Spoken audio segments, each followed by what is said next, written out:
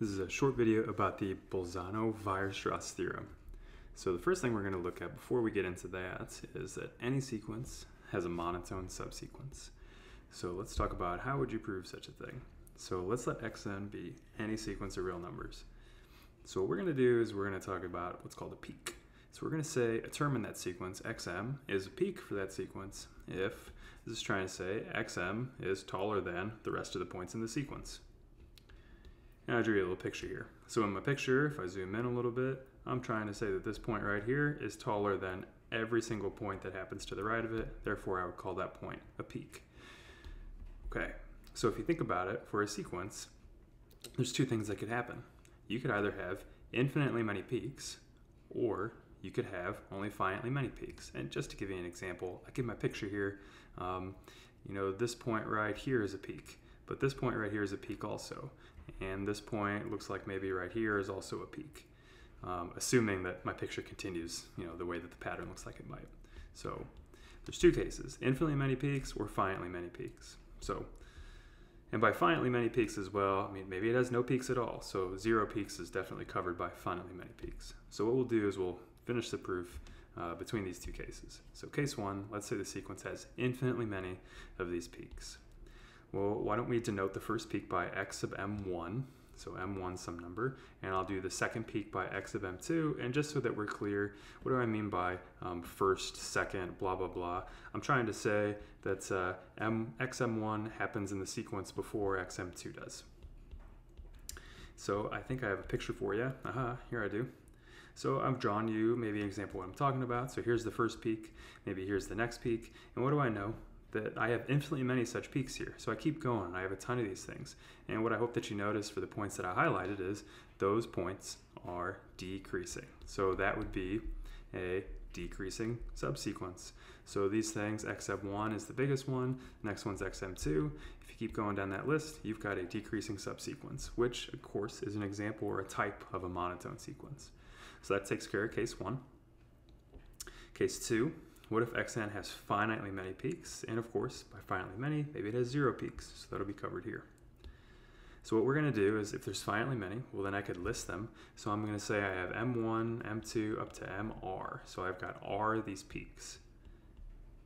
And also, the way that I've tried to list these as well is I told you about this one first. So it's like the term in the sequence before this one, blah, blah, blah. So they're written in order. So that, in particular, if those are peaks, that means that xm1 is the tallest one, and then xm2 is the next tallest, and etc. So what we're going to do is we're going to look at the point right after the first peak there. So let's let s1 be that next index. So m sub r plus 1.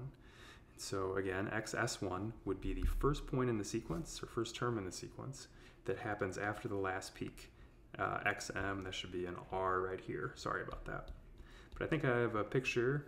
So xs1 would not be a peak then, right? Since, again, this should be xmr, since that is the last peak, is what I was saying to you here. And so what does it mean if it's not a peak then? Well, that means that you should be able to find a point later in the sequence that's taller than this one. So there should be at some point later in the sequence, you should have some index s2 so that that point of the sequence, xs2, is larger than xs1. And similarly, right, xs2, well, that's past the last peak, therefore xs2 is not a peak either. So I should be able to go farther to the right of my sequence, find some index s3, so that that term in my sequence, x sub s3, is taller than x sub s2. Now I've got a picture for you. So what's happening? If mr is the last peak, right, what does that guarantee? Well, that guarantees me that nobody gets higher than this orange line where mr is. But since none of these can be peaks, right, that means that eventually, somewhere down the line, in my picture, I'm not trying to say that these are like consecutive, like if this isn't trying to say this is 2 and this is 3, say, right? I'm trying to say eventually, though, you should be able to find a point that's higher than this one. And eventually, you should be able to find a point that's higher than S2. And you should be able to keep going this way. So what am I trying to say? If I continue this process, what have I got? I've got an increasing subsequence. And so I think that is my next line in my proof, which would be pretty cool because that would mean we're done, because we just built a monotone sequence for case 2. So in either case, we can create a monotone sequence. So again, any sequence of real numbers has a monotone subsequence. Pretty cool. All right, so what are we going to use that for? We're going to use that to prove the Bolzano-Weierstrass theorem. That should have a hyphen there.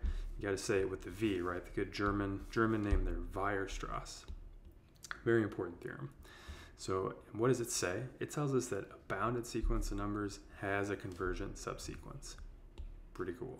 So how would you prove such a thing? Here, let's let xn be any bounded sequence of real numbers. So the previous result told me that xn definitely has a monotone subsequence. But wait a minute, if xn is bounded, then its subsequence is also bounded. So what have you got? You've got a bounded monotone sequence. The monotone convergence theorem from the last video ensures me that that sequence converges. So therefore, our bounded sequence has a convergent subsequence. Pretty short. I bet you thought, because it's got a really fancy name after these super important mathematicians, that it's going to have super long proof. Nah, we already did all the work. The last thing I want to tell you about for this video is a result right after that we'll use Bolzano-Weierstrass to prove. If you've got a bounded sequence with, and let's say x is some number such that all the subsequence of this guy converges to this number x, well then that would force the whole sequence itself to converge to x, is what this says. So if every subsequence of this converges to this x, then the sequence itself has to converge to x also. Okay, and so that's kind of interesting, maybe before I jump into the proof, because one of the things that we talked about is, if the sequence, the big sequence converges, right, then all of its subsequences do. So in that sense, there's the idea that the big sequence controls what the subsequences do. And this result is trying to tell me about one instance where what can the subsequences tell me about what the big sequence does. So if all the subsequences converge to the same number, well then so does the big sequence. Anyway, how's the proof of this go? So let's let m be the bound for the sequence. So m's some natural number. Remember I assumed that the sequence is bounded. So m's this natural number that is, either taller than or lower than all the terms in the sequence is what this is trying to say. So by way of contradiction, let's suppose that xn does not converge to x. So what would that mean? Remember, what's it mean to say that that this sequence xn diverges away from x? It means you should be able to find some specific number epsilon naught, and you should be able to create a subsequence xnk where xnk is never within epsilon naught of this x. And so, well, what do we know? So what xnk is a subsequence of xn. xn's bounded, so the subsequence is bounded as well. So I've kind of drawn you a picture here over to the side. Here's what my picture says, and what I've tried to highlight for you, the highlighted green guys, these guys right here, here, and here, those are my subsequence xnk. So I'm saying that those things should never ever be in this blue window here, never ever. But where am I at? I've got a bounded subsequence. So xnk is a bounded sequence. So what we can do is apply Bolzano-Weierstrass, which will say that xnk, in other words, my highlighted guys here, they should have a convergent subsequence, right? Bolzano-Weierstrass told me that any bounded sequence of numbers has a convergent subsequence, therefore, so should these highlighted ones as they keep going. So I'm going to go a little bit crazy with some indices here. It's this terrible notation, but anyway, I'm just trying to emphasize that I've got a subsequence of xnk now. So I just did like inception with indices here, next level. And so, but this thing converges. But wait a minute. I mean, if this is a subsequence of xnk, it's also a subsequence of the big sequence. So what do we know? What are we assuming? Every convergent subsequence of the big sequence converges to that x.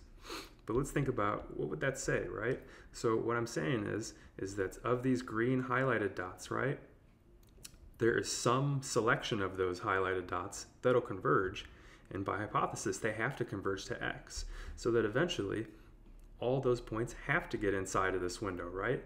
At some point all of them end up inside of there. But that's a contradiction because each one of these is supposed to be one of those highlighted points that never ever fits inside of that blue window.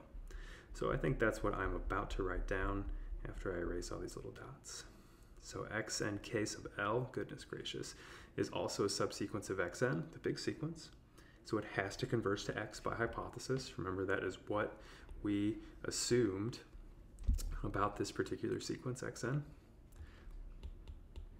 So therefore, that tells me that, well, eventually the terms in xnkl have to be within that window, within that blue window. So they have to be within epsilon naught of x. But that's a contradiction because, I mean, these are just, sum of these. X and KL are just some of the x and k's, but we assumed that these were always outside of that epsilon naught window for every single index, and that's your contradiction.